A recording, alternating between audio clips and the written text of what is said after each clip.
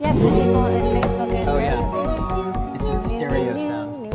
Okay, new products this week, lady. Okay, we have some exciting new products this week. Yeah. Absolutely, every week. Okay, starting off with this disc of gold. No, this is polyimide tape, although it's shot very beautifully. It looks like it's copper tape, but it's not. It's polyimide. I don't know exactly how to pronounce it.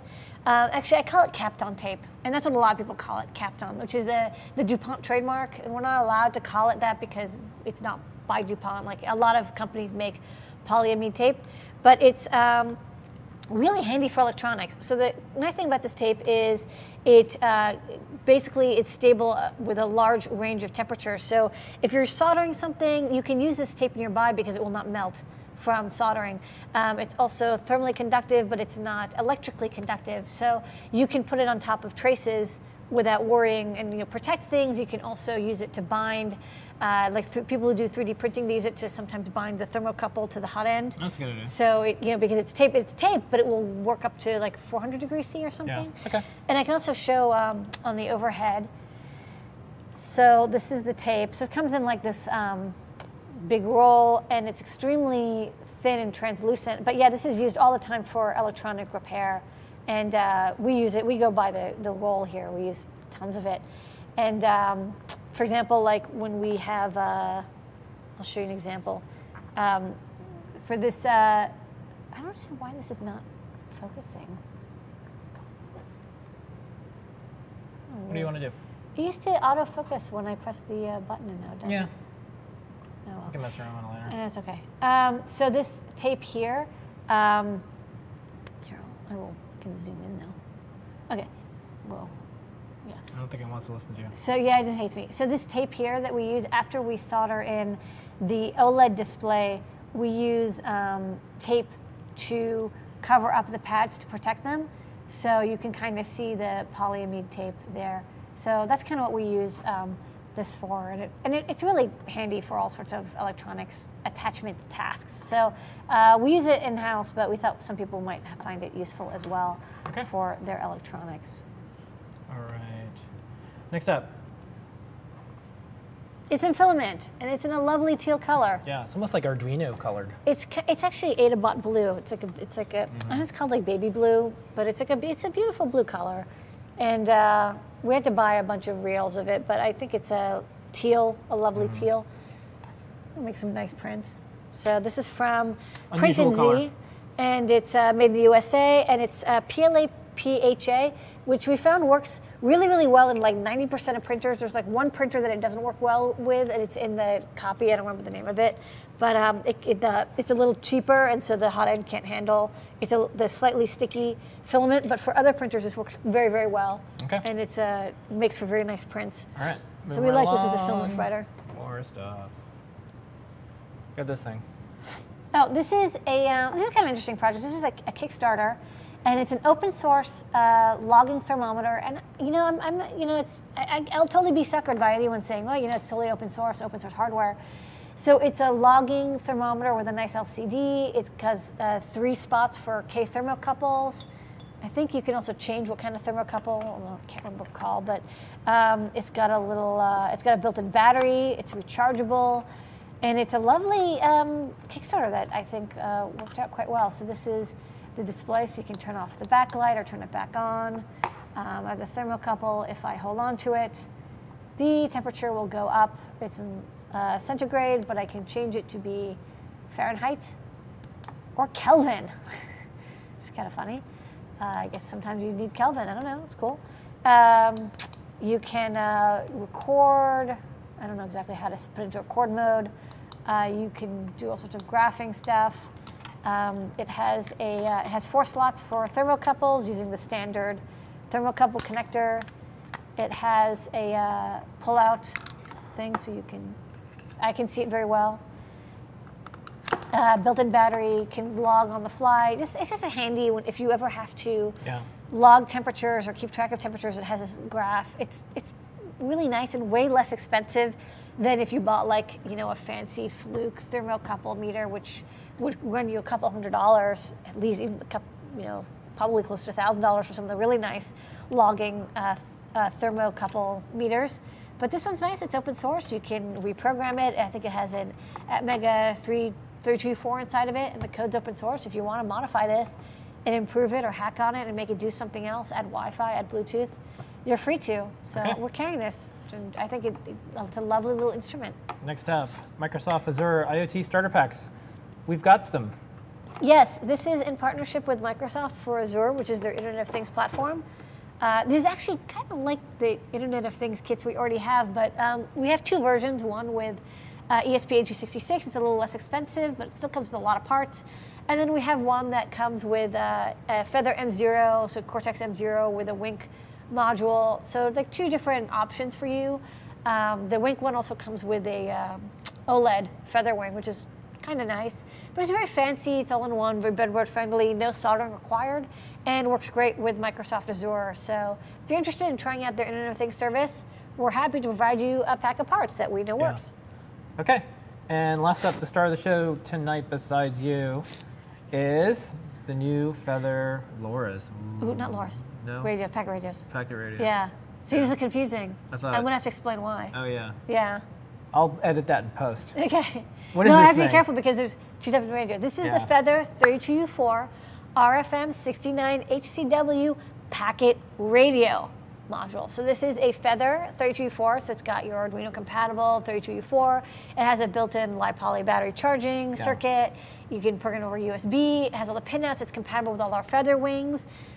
Uses that same chip. And then instead of Bluetooth or Wi-Fi, we stuck this radio on. And there's two different radios you can get and two different frequencies you can get. So there's a lot of options. But today we're only releasing the packet radio version in 433 or 900 megahertz. You can tell the difference because 433 has a red dot on it, and the 900 has a green dot. If you check the website, you'll just see that there's a green dot on top. So these are packet radios. They're great for multi-point communication. They're FSK, can use encryption. You can have output power of 13 to 20 dBm. We use them about 300 meters away, 400 meters away in an urban environment, and they work quite well. They do all the packet management is done for you in the chip. It's quite nice. It basically does retransmits, acknowledgements. You can address your packet to a network and also to a subnode within that network, or you can do like broadcast. So basically kind of everything that you would want to do with a radio, it's kind of taken care of for you, like error correction and all that good stuff. It's not a LoRa type radio. We have it coming soon for those. They're more expensive, but we will have those as well because they're pin compatible. But these modules come from Hope RF.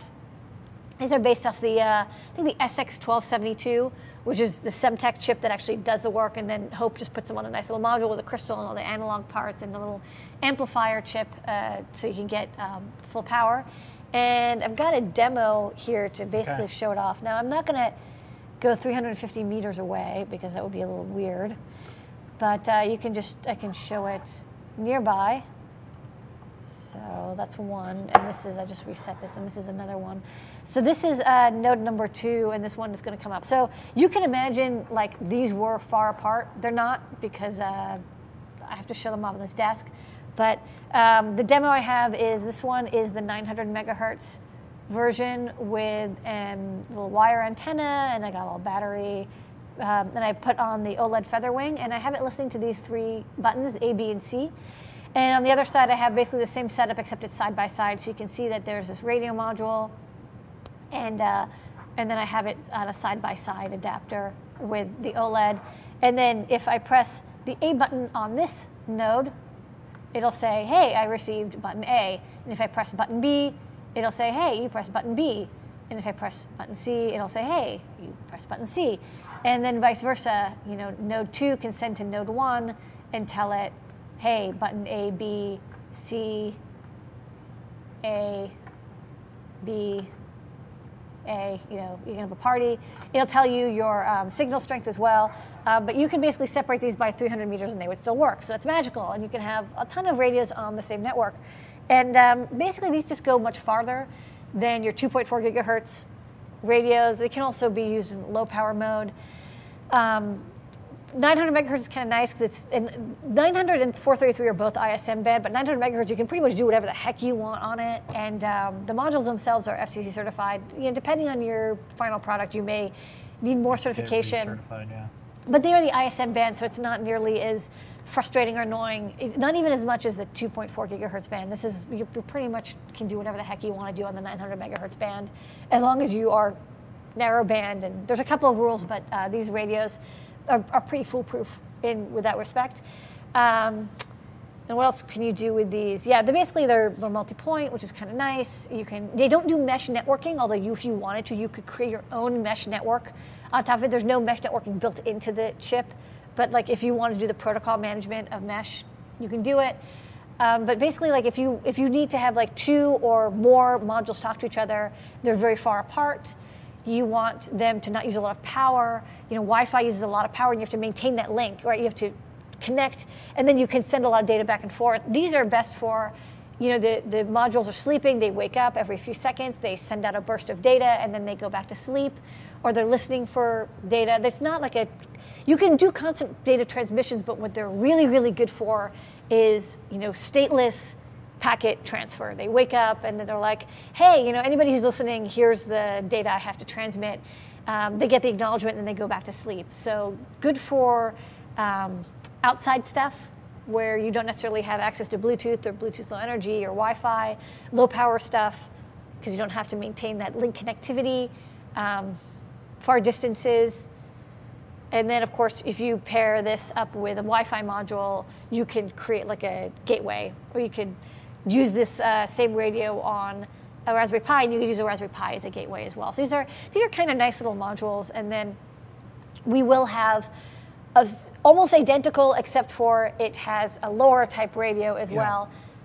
I didn't get those done today, but they're manufactured, basically ready to go. I just have to take a couple more days and finish up the documentation. The LoRa radios are not going to be compatible with these, but they can go much further, like 3 to 4 times as far, but they're a little bit more expensive. So trade-offs. If you don't need more than 300 meters of distance, these are pretty great.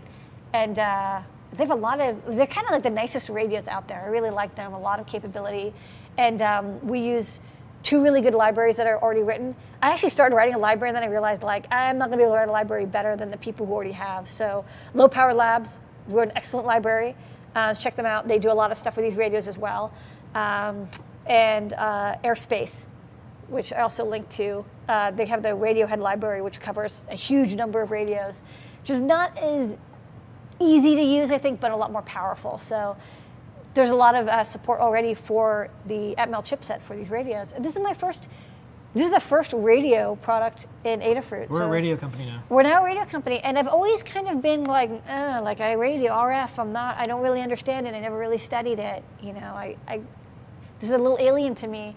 So I'm learning a lot about radios. Like I have to learn about the different encoding techniques, and like, can I use these to listen in on other 900 megahertz devices, and like what kind of modes do I have to put them in, and what bit rates and stuff. So I don't know a ton about them. I mean, I've read through the data sheet and I've played around, but I'm looking forward to learning more. This is kind of a new situation for me. Always be learning. Always be learning. Okay, well, with that, test new products, Lady Ada. Yay! Good work. Test new products.